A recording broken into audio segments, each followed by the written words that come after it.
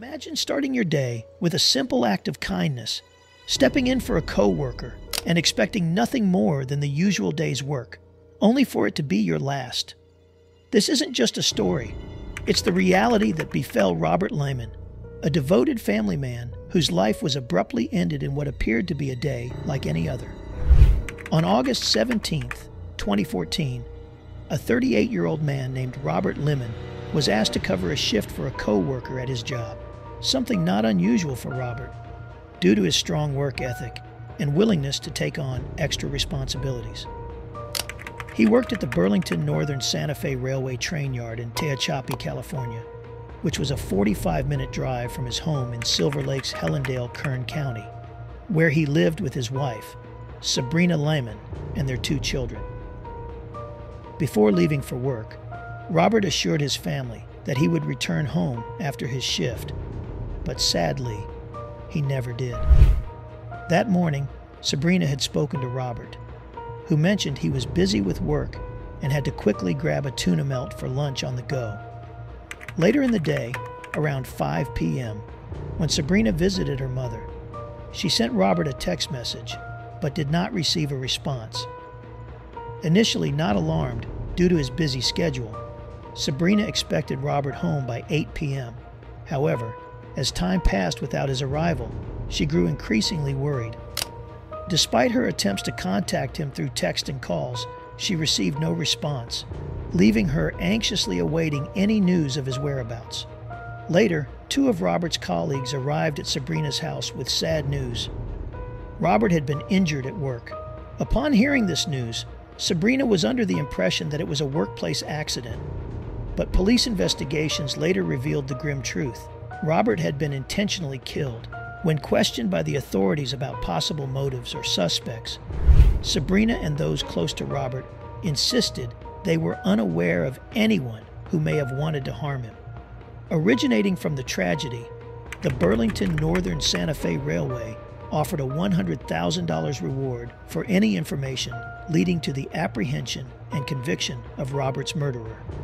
His body was found in one of the railway yard buildings around 6:46 p.m. After being last seen by colleagues at 5 p.m., Robert had suffered 2 gunshot wounds, one passing through his face and neck, and another upward into his chest. Law enforcement was able to obtain surveillance footage from a security camera showing a mysterious figure at the railway yard, dressed in bulky clothing and limping noticeably.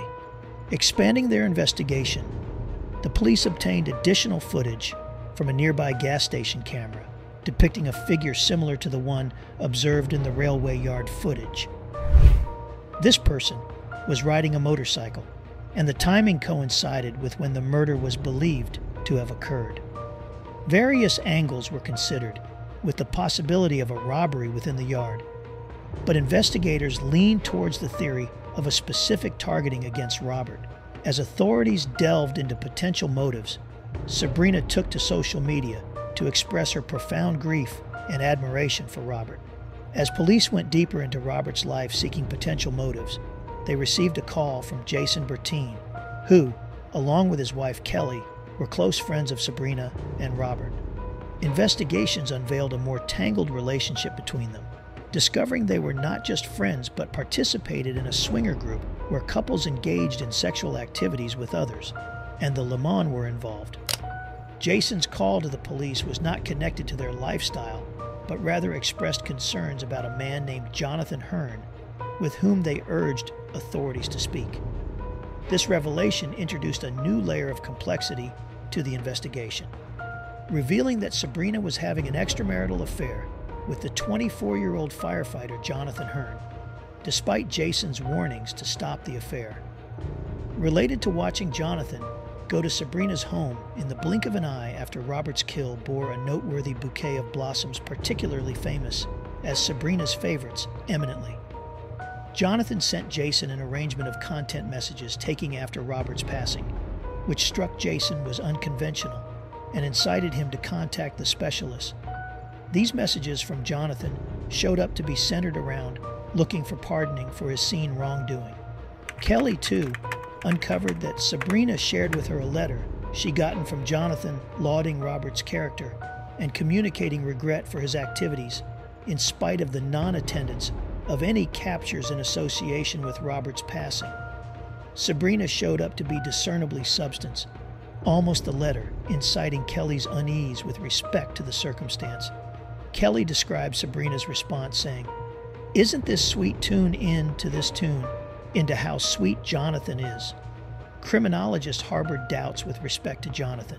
Sabrina was indirectly involved in Robert's death through a long-term affair she had with a man named Jonathan. During the investigation, the detectives suspected Sabrina's involvement but did not disclose their knowledge of the affair to her. Instead, they subtly probed into Sabrina's marriage using Robert's phone, which contained explicit images of various women, including Sabrina herself. When questioned about possible infidelity or an open marriage arrangement, Sabrina adamantly denied any such arrangement. She asserted that she and Robert had a strong relationship. However, Sabrina's denial only fueled the detectives' suspicions. They wondered why she would lie if they were engaged in a consensual, open relationship.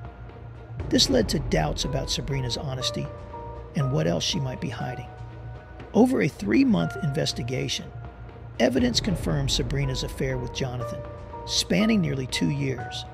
Detectives utilized wiretaps and strategic planning to uncover the affair. They provided Sabrina with false details about their investigation to see if she would share this information with Jonathan. Sabrina's subsequent sharing of the fabricated details validated the detective's suspicions. Recordings of Sabrina's calls with the detective revealed a troubling pattern. After conversations with law enforcement, she promptly contacted Jonathan and divulged the details of their discussions. Their conversations often revolved around their love for each other, admissions of their wrongdoings, and pleas for divine forgiveness. As the investigation unfolded, law enforcement officers meticulously gathered information through phone recordings, surveillance footage, and tips. The authorities presented Sabrina with a clearer image of a man captured in surveillance footage, linking him to Robert. Although Sabrina provided names of men named J.N., she notably omitted any mention of Jonathan. However, others familiar with Jonathan recognized him in the image and alerted the police. Both Jonathan and Sabrina were arrested and questioned in relation to Robert's murder. Sabrina was released due to lack of evidence, while Jonathan was charged with first-degree murder. Sabrina was informed that she would testify against Jonathan, but this scenario did not happen. Unbeknownst to Sabrina, Jonathan decided to cooperate with the authorities. In exchange for his cooperation, and to avoid a life sentence without parole, Jonathan entered a guilty plea for manslaughter and was sentenced to 25 years and 4 months in prison. Jonathan admitted to voluntary manslaughter, attempted murder, poisoning, and accessory to murder. Sabrina, however, was charged with first-degree murder, but pleaded not guilty. During her trial, the prosecution argued that Sabrina actively participated in the planning and execution of the murder. Prosecutor Eric Smith presented substantial evidence, including wiretapped phone calls, text messages, and deceitful behavior towards law enforcement, implicating Sabrina in the crime. The court heard details of extensive communication between Sabrina and Jonathan on the day of Robert's murder, with Jonathan placing numerous calls to her. The prosecution highlighted Sabrina's role in providing information about Robert's whereabouts and work schedule on the day of the incident. They argued that Sabrina's motive for the murder was her desire for a new life with Jonathan, claiming she stood to gain financially from Robert's death. Jonathan emerged as the key witness for the prosecution, providing crucial testimony about the planning and execution of Robert's murder. He detailed how he and Sabrina decided to eliminate Robert to be together. Jonathan emphasized their shared commitment to their faith and love for God, stating they planned the murder to pave the way for their relationship to flourish. Ultimately, Sabrina was accused of being equally culpable in orchestrating her husband's murder. Jonathan discussed their plan with Sabrina over the phone before heading to the train yard to carry out their mission. During his testimony, he explained how they carefully went over the layout of the railway complex and came up with strategies to avoid getting caught. Sabrina, knowing Robert's potentially confrontational nature, warned Jonathan to be cautious, emphasizing that Robert was not the type to give up easily. Jonathan told the court that he rode his motorcycle to the train yard, making sure to remove the license plate. He also brought a backpack with a change of clothes and a .45 caliber handgun that had a makeshift silencer made from a Maglite flashlight barrel and engine freeze plugs. Upon arriving at the Burlington Northern Santa Fe train yard, where Robert worked, Jonathan spotted him in a garage and positioned himself between nearby buildings, contemplating his next moves. After saying a prayer, Jonathan entered into the garage, where he engaged in a brief conversation with Robert before taking advantage of a moment when Robert turned away to stock a refrigerator. Jonathan then drew his handgun, approached Robert, and fatally shot him. He justified his actions by claiming that Robert's elimination was necessary for him and Sabrina to progress in their plan and relationship. Following the initial gunshot, Jonathan proceeded to the office and pilfered some items, later explaining to the court that he and Sabrina believed it would be advantageous for the incident to appear as a robbery. Returning to where Robert lay, Jonathan fired a second shot as a precautionary measure to ensure Robert's demise. He recounted notifying Sabrina of the deed, and they both agreed to refrain from contacting each other for a period to evade suspicion. Jonathan expressed experiencing a sense of relief after the killing.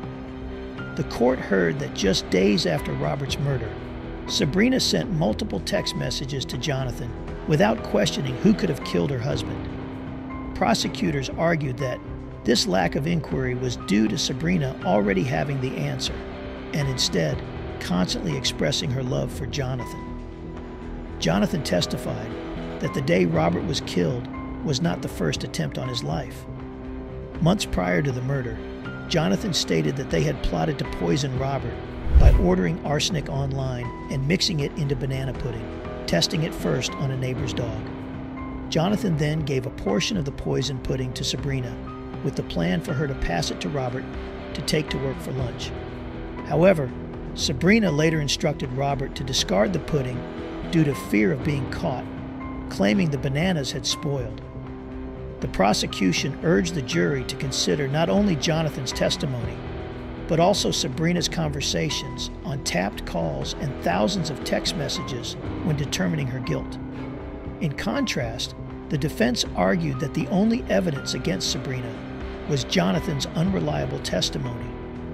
They portrayed him as a cold and calculated killer who had received a lighter sentence through a plea deal.